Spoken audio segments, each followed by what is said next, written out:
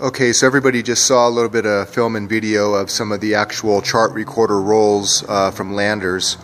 Quite a lot of data, you know, years and years worth of earthquake data. Now right here on the wall we have a chart, and this is basically what you hand plotted data over an entire year. This is 1 year of the information in the station log as regard to the magnitudes or amplitudes or whatever was graphically put into a long-term basis.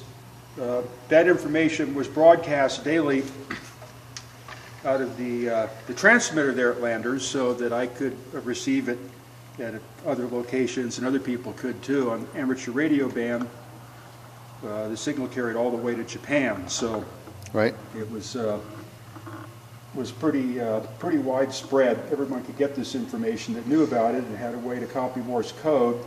So I took 1 year's worth of data and plotted it to see what it looked like in the time domain, and a lot of very revealing things presented themselves. So how many different pieces of data are you putting together? So what we have is, this is what's going here. So this is what's called the solar flux.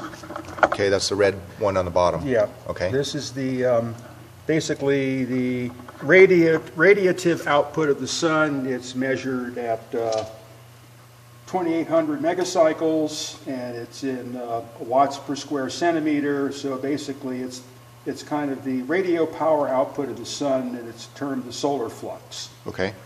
The one on the top here, this is the daily number over a 24-hour period. So each day there's a different point.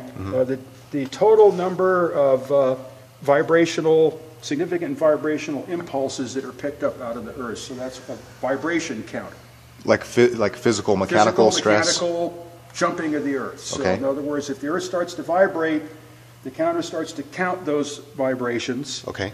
And then that number is recorded at the start of the next day. The counter's reset, and so that produces every day there's a number of vibrations, and because it's such a widespread variation, this is on a logarithmic basis. So anytime you double the amplitude, you're going up 10 times. So if you have 4 times, then it's 100, and if you go, if you see what I mean. Kind of like Richter scale style. Yeah, right. Otherwise it wouldn't want to stay on the paper. Right.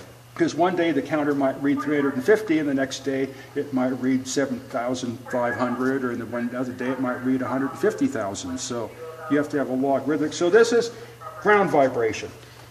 This is the Telluric earth antenna system.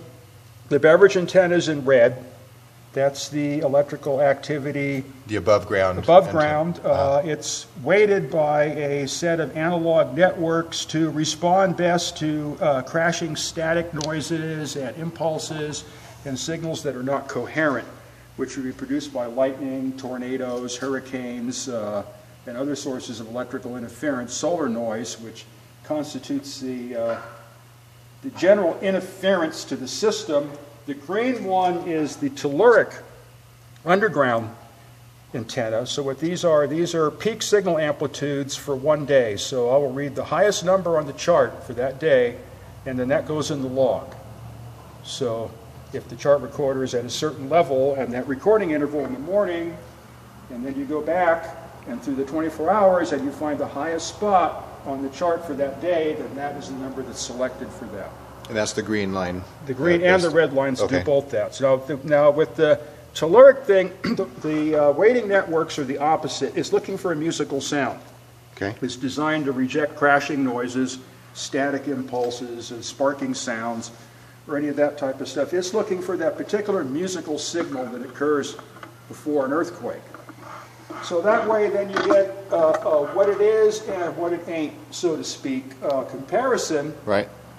Which is basically the Alexanderson way of what he called his barrage receiver, where is you deliberately have one system pick up all the interference and noise so that, what do you want to?